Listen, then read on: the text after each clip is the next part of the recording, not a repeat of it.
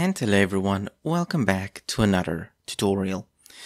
So here we have a little bit of an issue. So for a couple of months I've had this issue where I want Vivaldi to be my default browser of choice to be whenever I open a link in a terminal or in a text editor or something like that. However, this last couple of months been really getting annoying because every time Firefox opens, as an example, if I click here, click open link, Firefox opens. Now, I have already changed my browser environment variable to Vivaldi. I've also tried a dozen other methods to try and change the default browser, but I always end up being in Firefox. I've been able to change it to a different Chrome browser, but never specifically to Vivaldi.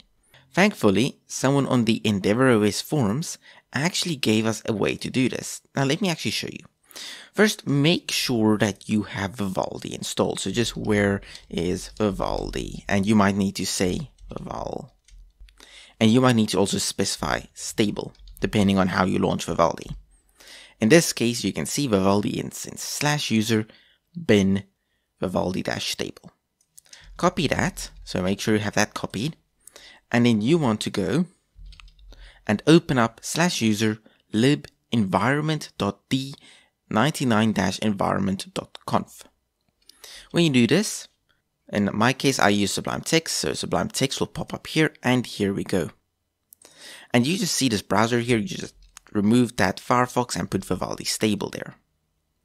Once you have done that, you can just go back to your terminal and you can just say xdg-mime default vivaldi-stable.browse.desktop x-scheme-handler, and then whatever all of these are. And of course, I'll leave a link to this in the description, so you can also just copy and paste these. And once you do that, so let's just press enter. Once you've done that, if you click on a link, it will open up in Vivaldi, where it should. And this is how you can set Vivaldi as your default browser in i3. Thank you all for watching. I hope you all enjoyed, and I'll see you all again in the next tutorial.